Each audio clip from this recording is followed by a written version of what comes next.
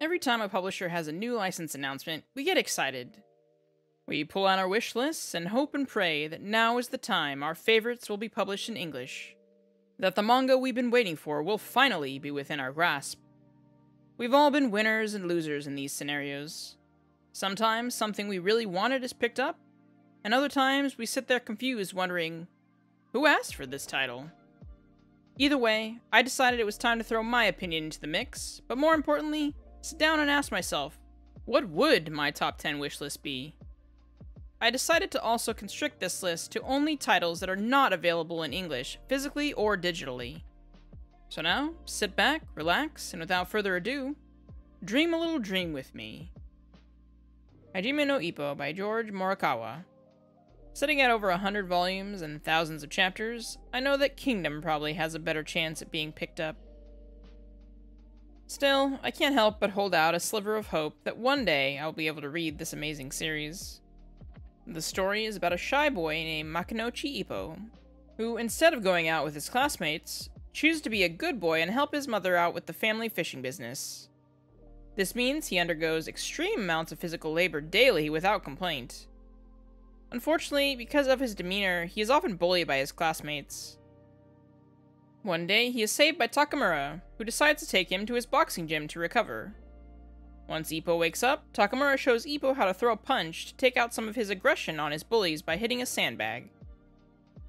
Ippo's journey into the world of boxing surpasses any other sports anime and manga I have ever experienced.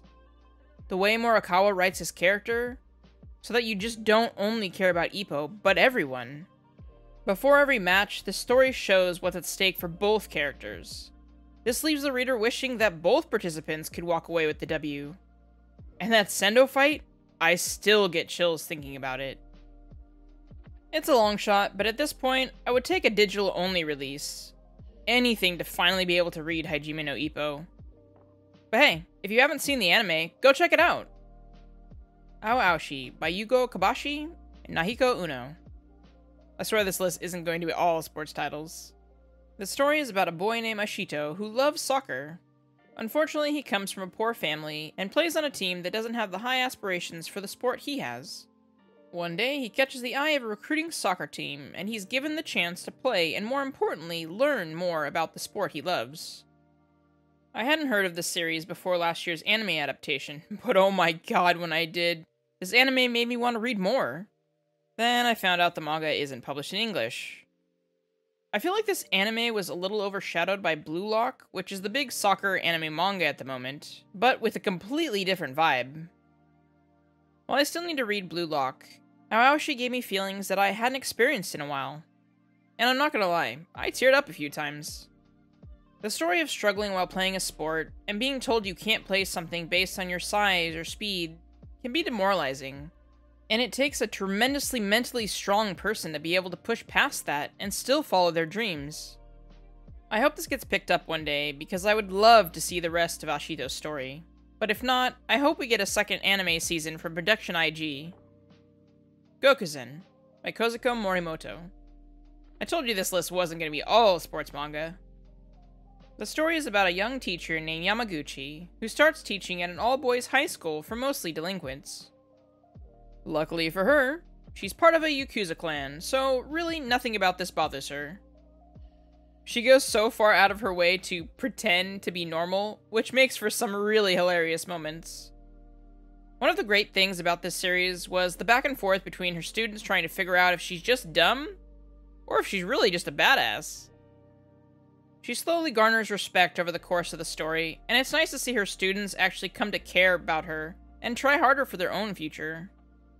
Since this is a completed Japanese series with 15 volumes, I hope this series stands a better chance at getting picked up.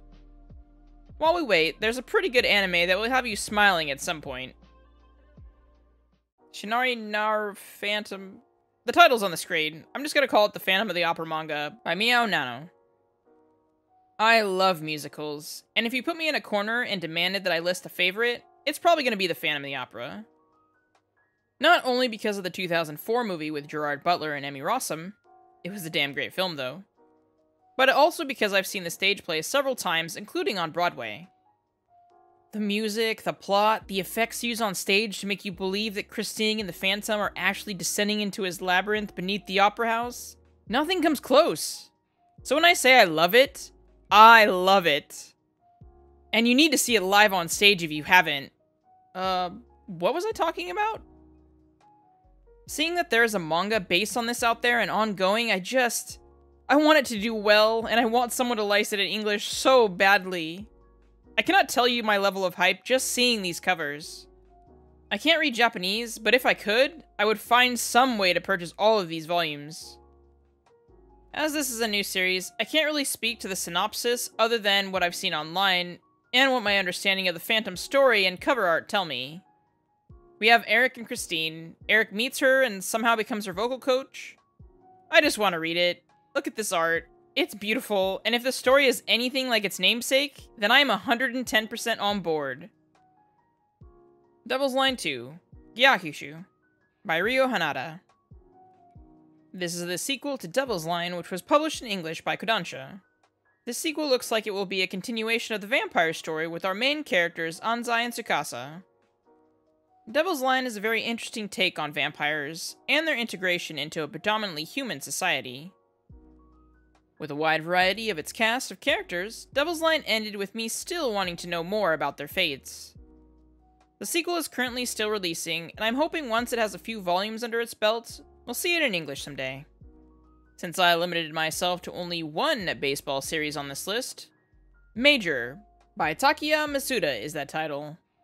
A story that literally spans the entire life of Goro Honda, the son of a professional baseball player, from kindergarten to his own adult aspirations of chasing his baseball dream. This title has everything you expect from a sports adrenaline-inducing series. Goro faces countless hardships along the way, and not just ones related to baseball. Seriously, this poor boy. Thank goodness he had Momoko Hoshino. At 78 volumes, it's probably unlikely that an English publisher would take a chance on this series, even digitally. But I'll still keep my fingers crossed. Aba no Basket, by Kaito Gaku. Off the popularity of Boys Run the Riot, Kaito Gaku started an ongoing basketball series. Given how much I enjoyed Boys Run the Riot, I am highly anticipating reading more of their works. Aba no Basket just started last year, but I have high hopes for the series eventually getting picked up by an English publisher. The guy she was interested wasn't a guy at all, by Sumiko Arai. Usually I don't like episodic storytelling, but this manga that started on Twitter executed it well. With a stunning lime green background and accent color amidst the normal monochrome characters, there was just something about this vibe that just hooked me. The story is about a high school girl who visits a CD store and ends up having a crush on the guy that works there. Like the title says, the guy in the store isn't a guy at all, and is actually her classmate that she's never actually talked to.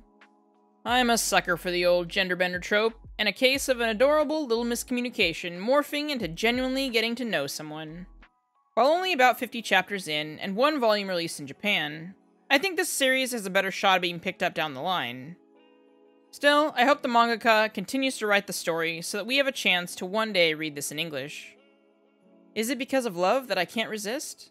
By Sorohana Miya. I first found this manga on Twitter, and all I know is that it's a BL story about a delinquent boy and an honor student who saves him.